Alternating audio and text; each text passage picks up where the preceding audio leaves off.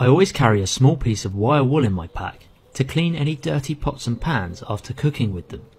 But if you find yourself in a tight pinch, you can use any latent batteries that you might have on you to create fire. You can either use 2 AA batteries, or if you have a 9-volt battery, this will work better.